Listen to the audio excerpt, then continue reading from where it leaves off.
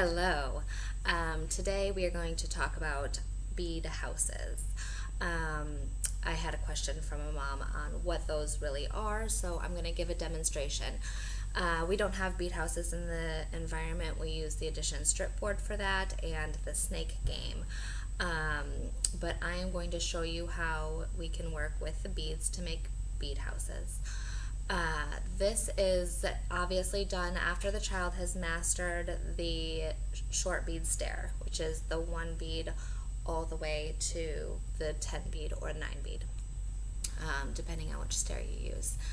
And we are going to just put beads together to make a certain length bead, and this just gets them familiar with the beads, the different colors, how they relate to each other, and how we can make how we can add, two beads together to make a certain number. So I'll show you.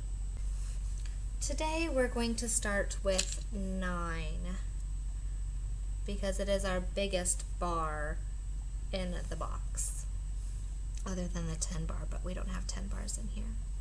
This is the 9 bar.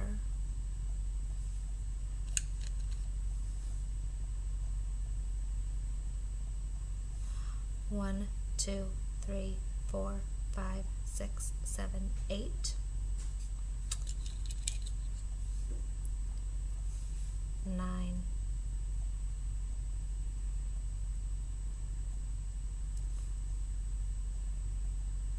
9. 9.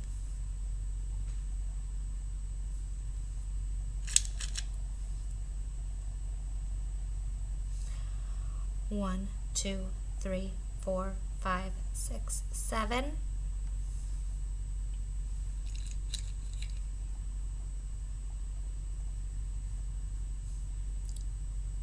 8, 9. 1, 2, 3, 4, 5, 6, 7, 8, 9. 9.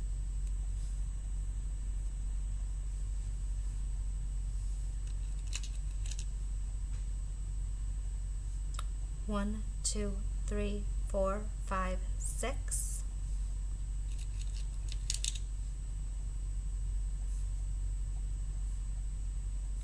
7, 8, 9. 9. 9. Now we can continue doing this all the way down until we have the 1 and the 8 again.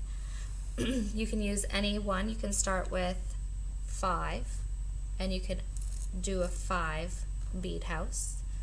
And this is just manipulation with the beads, learning what beads go together to make a certain number. And it's really practicing addition and the path to abstraction.